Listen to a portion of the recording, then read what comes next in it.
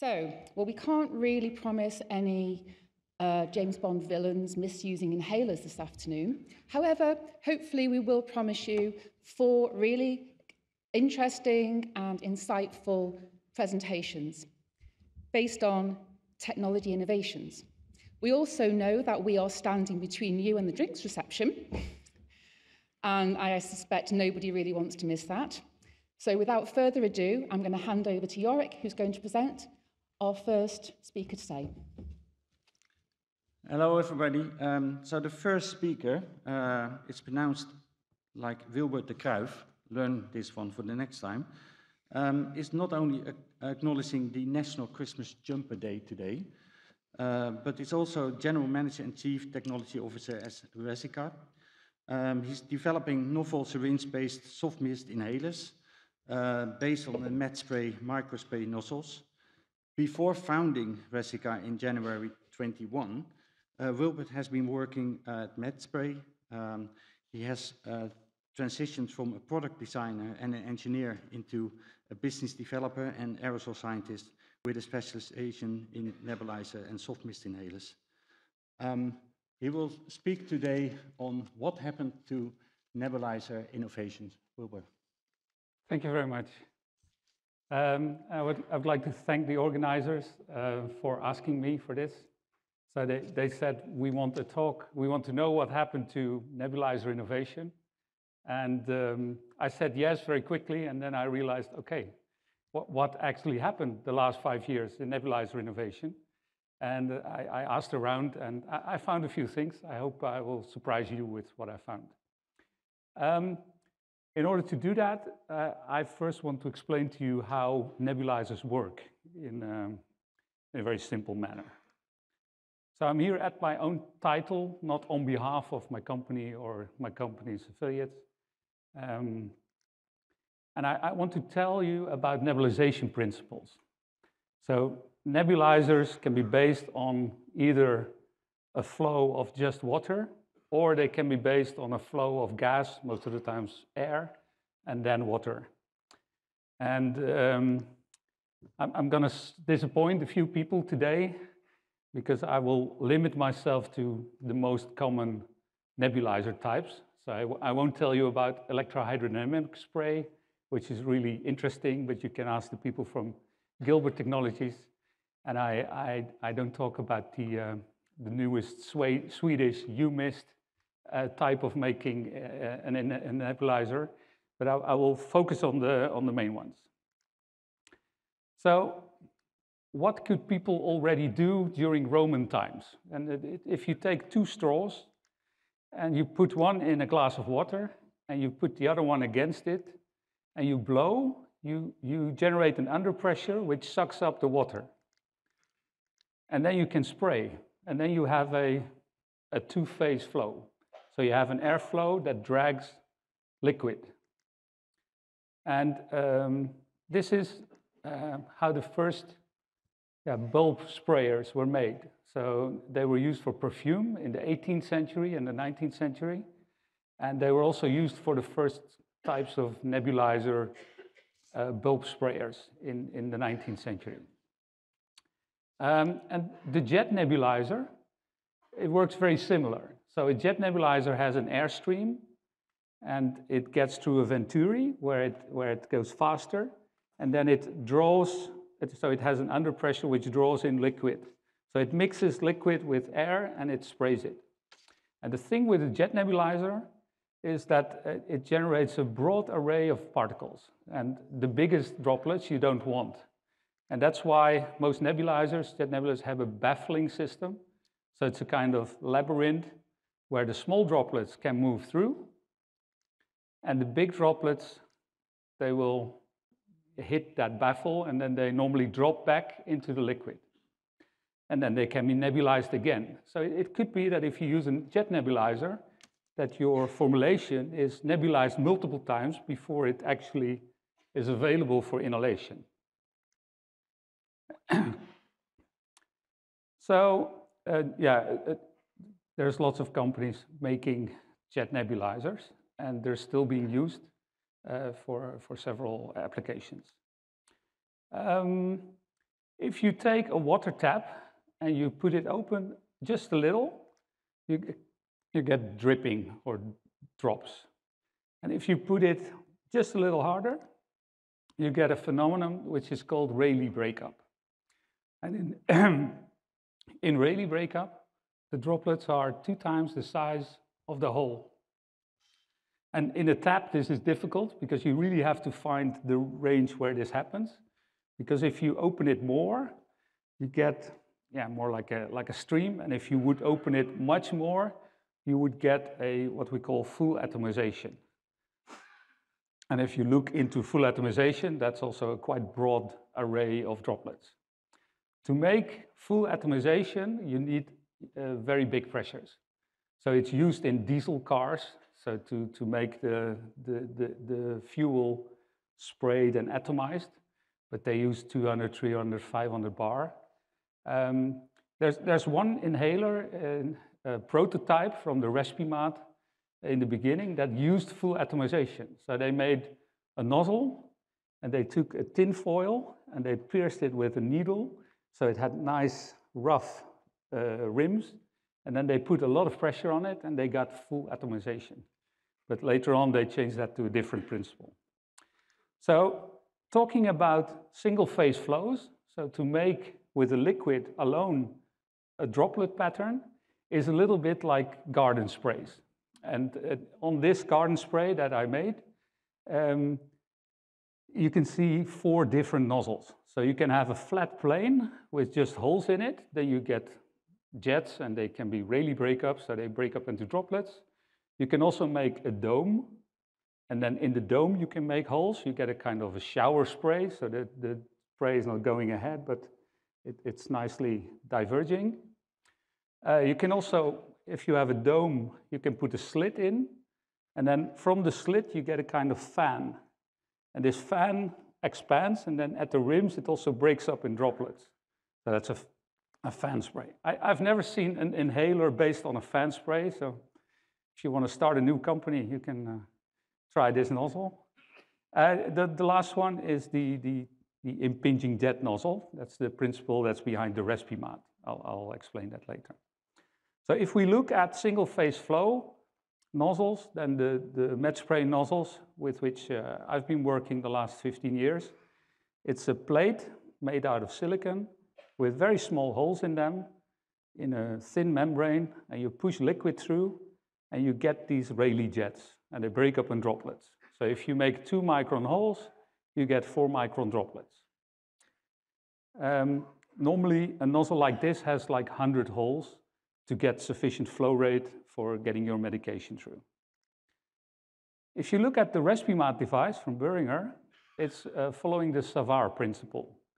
So you have 2 jets, they collide.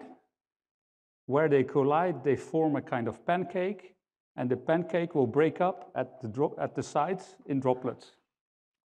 And so Boehringer made a mini garden sprayer out of silicon, where in the silicon they made these channels, and the channels are 8 by 8 micron and 40 micron long approximately, and they collide under an angle of 90 degrees. And they cover that with a glass plate. So you have a wafer with lots of these nozzles on it out of silicon, you cover it with a glass plate, and then you dice them into little pieces, and you have what they call a uniblock. And there are now also other competitors coming for the Respimat who are using the same type of nozzles. Another type of nebulizers is that you have a plate with holes in it, but you let that plate or a horn in the liquid or something, you let it vibrate. And what happens then is that if you vibrate, from every hole you will get a droplet.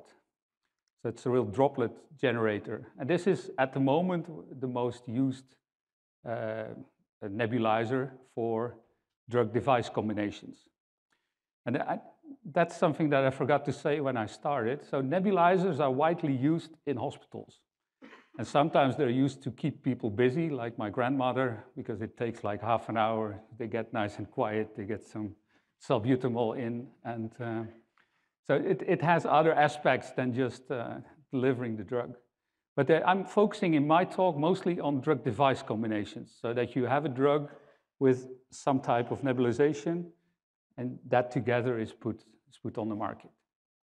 And that's also why I don't talk about innovations in those other types of nebulizers, which are also nice, but I had to restrict myself. So these vibrating mesh nebulizers, so there's Aerogen does this for hospitals, and Philips uses the Aerogen meshes for home use. Pari has nebulizers with vibrating meshes, the E-flow types. And for instance, HCMed is also an upcoming player in this field. And there are several others. The details of the mesh matter. So there are different meshes, and they are made in different ways. So for instance, the Pari E-flow mesh is made by laser drilling, and the holes are round, but they are quite sharp, the edges of it. And for instance, the Aerogen meshes that are in this nebulizer, they are electroformed, which means that you have a kind of foil, and then you grow something on that, but that is quite rounded by itself. So it's like a nickel palladium or a nickel structure that is grown, and it's much more round. So the structures are rounder, and for that reason, for instance, the shear forces are also smaller. We will see that later. The last type of nebulizers that I want to discuss is ultrasonic nebulizers. They're not used that much anymore, but in the US, there's a product on the market that for pulmonary hypertension patients that's using this. So you have a cup of liquid, and under that you have something that vibrates. And if you vibrate it, you get a kind of pillars in the middle where the liquid comes up.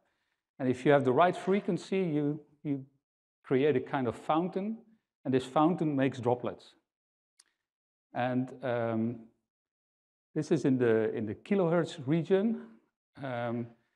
It's quite, it heats up the liquid. It's quite a lot of energy you put it in.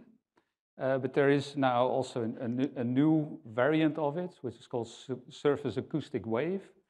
And it is more in the megahertz, and it's more affecting the surface of the liquid. And this specific company has made micro wells of about 200 micron, where the liquid forms different jets. So every well generates a jet, and they create droplets. So there's 4 different ways of having a nebulizer. So there's jet nebulizers. You can have single-phase flow-based nebulizers or soft mist inhalers. And you can have vibrating mesh and ultrasonic. This is how you generate the droplets. Now there's also a patient, and the patient is inhaling. And the patient is inhaling and exhaling. And if you do that in rest, it's almost like a sinus, which this isn't, but this is the thing I could make in the airplane on the way here. And normally, many nebulizers nebulize the whole time. So people inhale and exhale, and during the exhalation, the aerosol is kind of wasted. So lots of smart people in this industry, so we have breath-actuated nebulizers. So there's nebulizers that only generate the aerosol during the inhalation. And then there's even smarter people who said, like, oh, maybe we should just generate aerosol at the beginning of the inhalation, because then when you inhale aerosol, and then you inhale chase air after the aerosol, so it gets nice and deep into the lungs, and you have the maximum effect of the aerosol that you're giving. And then why should you let people only inhale tidally, like 600 milliliter per time? You can also make them inhale longer. So there's nebulizers who train and guide the people on how long to inhale. And yeah, for instance, the Arami device or the Fox device, they train users to inhale quite long, and they give a bolus during a certain period of that inhalation time. So I've been asked to talk about innovation in nebulizers, and I've categorized it in the following categories. So there's things that have become smaller and smarter and disposable. There's things that have been done to the gas or to the liquid, and there's there's some really smart and new things that have been done. Let's start with smaller. So vibrating mesh nebulizers and other nebulizers are getting smaller and smaller. So this is an example from Pulmotree. It's a nice small vibrating mesh nebulizer, wireless on batteries. They also get smarter. So this is an example. This is the Vectura Fox. It's a device that has a mouthpiece, which is transparent. And there's lights in the device that show the patient whether they inhale correct or not. So if you inhale and it is green, you inhale slow enough and you do it well. If you inhale too fast, it will turn orange and red and start blinking. And it will also say how many inhalations you took. It's connected. So there's more and more connectivity coming in, because most of the nebulizers that exist, they are electric. So you can easily add patient monitoring, feedback to the doctor, feedback to the patient. So these nebulizers get smarter and smarter. What's also happening is that pharma companies like metered doses. So for instance, a Respimat or a Respimat generic, like this one from Merckxin, they have a metered dose. So you wind them up, you fire them, and they give always the same dose. The Arami device, which is a vibrating mesh nebulizer, it gives a dose which you use a dropper to give it on the membrane. So you measure how much insulin you need, and then you give 1, 2, or 3 drops on the mesh, and then you start inhaling, and you inhale that amount. So the metering is here external, so it's in the dropper and not in the device, but the device just nebulizes what you put in. Because normally in nebulizers, it's a cup that you fill, and then you just keep inhaling until it starts sputtering or until it's empty. And these are ways to get more a metered dose per puff or a metered dose for the treatment. What's also happening is that things are getting disposable. So nebulizers normally have quite expensive, for instance, vibrating meshes. So it's a new mesh is 80, 100, 120 euros. And you don't want to throw that away with every time you use medication, so you have to clean them. So the Qnovia device, for instance, it has a container which is connected to a vibrating mesh. And if you can use this for a certain time, let's say a week or a month, and you don't clean it in between. So you throw away the mesh after you use the container.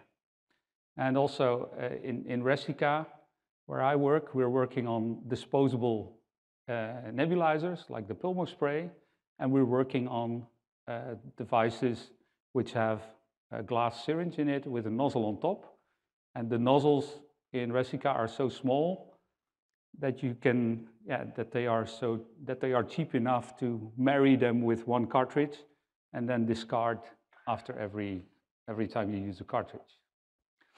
There is another trend which is contradicting this, and which you have to balance, and that is that we want less waste in our society. So the Respimat from Boehringer Ingelheim, it came with disposable cartridges, so that normally you would use one Respimat device for 1 month, but now in Germany, for instance, you get one Respimat device and 3 cartridges.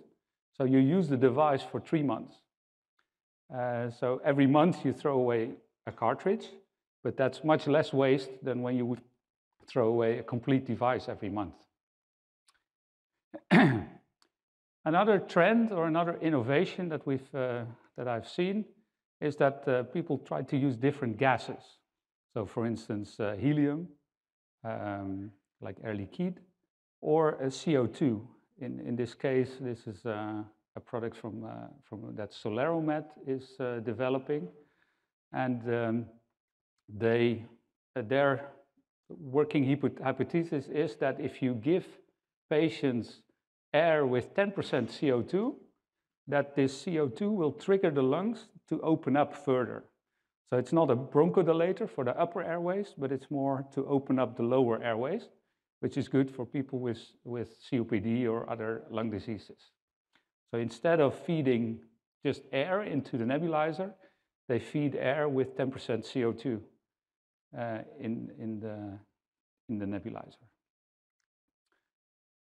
So that's on the air side. On the drug side, on the liquid side, there's also changes. So normally nebulizers were solutions, sometimes suspensions that you inhale, and they stay in your lung as long as the molecule is staying there. But quite recently, Insmed brought a new drug on the market, amikacin, in a liposomal formulation, and this formulation takes care that the drug stays longer into the lung, and that it works in the lung because it has to treat bacteria that are in the lung. They are treating very nasty mycobacterial non-tuberculosis-like infections, and they had to have the antibiotic in the lung very long and to stay active and to get it out. It's a long and nasty treatment that with other nebulizers could not be treated very well. So they on the formulation side, they solved that by making a controlled release formulation. Something else that I'm seeing more and more is that the lung is being used as a vehicle. So you inhale something that is meant for the heart or for the systemic circulation, like insulin. This is an example from a company in the US called Incarda. They are developing a flecainide inhalation, which is normally given in Europe by IV. But you have to, if you have a fibrillation, an atrial fibrillation of your heart, you have to go to a hospital. They have to get a doctor. He has to connect you, and you have to sit half an hour on an infusion system. And with a nebulizer, you can treat them faster. And you can get a good dose through the lungs, straight into the heart, where you need it, where it can trigger a receptor and your heart can get in the normal rhythm again. So it's a complete different way of thinking than asthma or COPD local treatments in the lung. It's a systemic way. And one really surprising innovation in nebulizers is that CanSino Bio in China, they've brought an inhaled vaccine booster on the market for COVID. And Aerogen has made the device for this. And the speaker after me, Ronan, is one of the inventors of this device. And I compare it with a coffee machine. So it's like a coffee machine. It has a nebulizer, and the nebulizer nebulizes the vaccine into a paper cup. And when the patient is up, he gets a paper cup with a lid on it, and the lid has a little mouthpiece. And the paper cup is a kind of spacer. So you inhale from the spacer, and you get your COVID vaccination booster in the lungs, where it needs to work and where it gives a longer and better protection. They could save 4/5 of the medication, so they need only 1/5 of the medication to get the same immunoresponse as from 5 times the amount in an intramuscular injection. Okay. Now I get to a quote of Merck Sinn, which in their latest mailing said, yeah, nebulizers in 2023, they're really out of date. They're like fax machines. They're obsolete. And I don't agree with that. So I think that nebulizers will be essential, and I think that nebulizer innovation in the next 5 years will be around nebulizing biologics.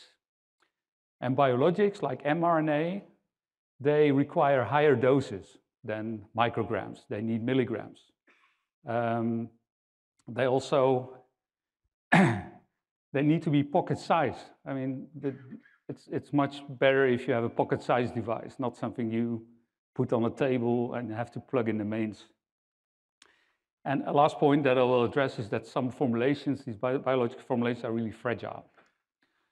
So I'm glad that Chantal Darcan already explained this yesterday to you. This is the blue cloud is different throat geometries for children, and the red one is for adults. And there's lots of spread. So people are so different that some people can inhale something and a lot will go to the lungs, and in other people, a lot of that will remain in the mouth and throat. And the most important there is that if you want to make a good nebulizer and a good inhalation system, you need to be at a low tracheobronchial loss. Because if you're in the middle, then there will be a lot of variation. So the middle of the graph is really wide. So if you have average, okay-ish deposition, then a lot of the population will get nothing, and some of the population will get a lot. And if you're more at the beginning of the graph, so let's say that you are at 10 or 15 or 20% losses in the mouth and throat, then the graph is much narrower there. So if you develop a new nebulizer or a new inhaler, you really have to make sure that you have very little tracheobronchial deposition. The other thing for biologics is that you need a pocket-sized device that can do high volumes. And at the moment, if you're developing a biologic and you need milligrams instead of micrograms, then you don't have much choice. Then you can use a jet nebulizer, you can use vibrating mesh nebulizers, and some of them have batteries, so they're smaller. And there are small devices that are metered, the soft mist inhalers, like the Boehringer Respimat and the generics for that, but they do 15 microliters, which is a quite small dose per puff. So I would say that the innovation space in nebulizers would be to make pocket-sized devices that can deliver high doses. Last point of my talk is about degradation of formulations. So the University of Amsterdam did research with the Moderna vaccine. The vaccine is not developed for inhalation. So it's a fragile lipid nanoparticle formulation with mRNA in it. But just as a model, they used this formulation and put it through different nebulizers. And the reference is the stock solution, and it has a peak, and the peak is the size of the LNPs, the lipid nanoparticles. And what you see is that if you nebulize it with a Respimat, which is quite forceful, or with a pari-E-flow, which has quite sharp edges, you break open a lot of these lipid nanoparticles, and you see the actual size of the, so you see a new peak arising or a new plateau. That's the size of the mRNA itself, or if you break the mRNA in fragments, it's the size of the fragments. And this really has to do with the geometry. So if you look at the Aerogen nebulizer that was used here, it has quite rounded holes in the vibrating mesh. And the pari-E-flow Rapid, which was used, has quite sharp holes. This makes a difference in how much you damage the formulation. I have to say, I mean, I talked to the guys in Pari because I didn't want to offend them with this presentation. And they indicated that they know this, and that, for instance, for the Arikase product, which is a liposomal formulation of amikacin, the one with Insmed, that they tweaked their membranes. So they can make some changes to make it more suitable for biologics, and they can also change the the electronics in the device to be less fearful on these kind of formulations. So yeah, I hope I've given you a nice overview of what nebulizers are and what the innovation has been in the last 5 years, and my view on where the innovation should go in the next 5 years. Thank you very much.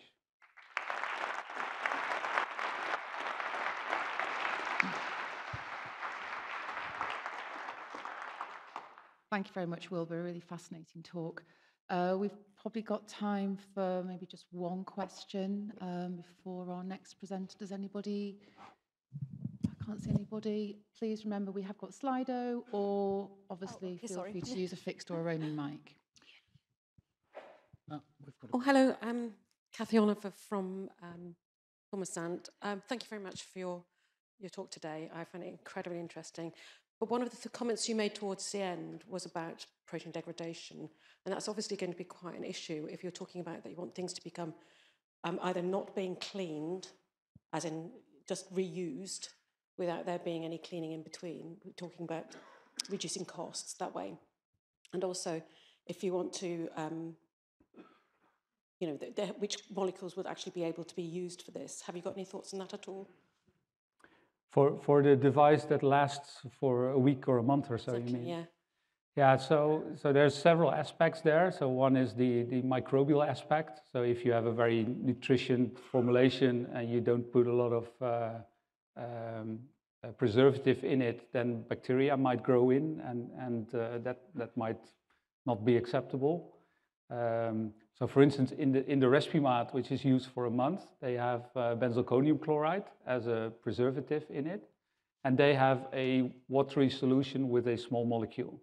And I think for long use, these type of molecules are suitable. They normally don't kind of block or occlude the nozzles or the meshes, so you can use them from the same mesh for a longer time.